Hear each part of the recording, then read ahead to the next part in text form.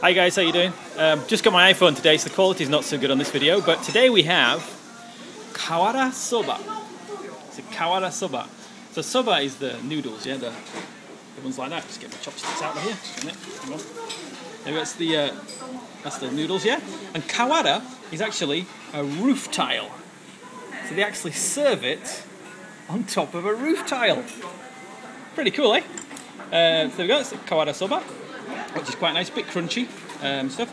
We've got some rice here, with some fish on top, a few little prawns and stuff and things in there, and then we've got some chawamushi, which looks like creme brulee, but it's not because it's salty, but it's quite nice.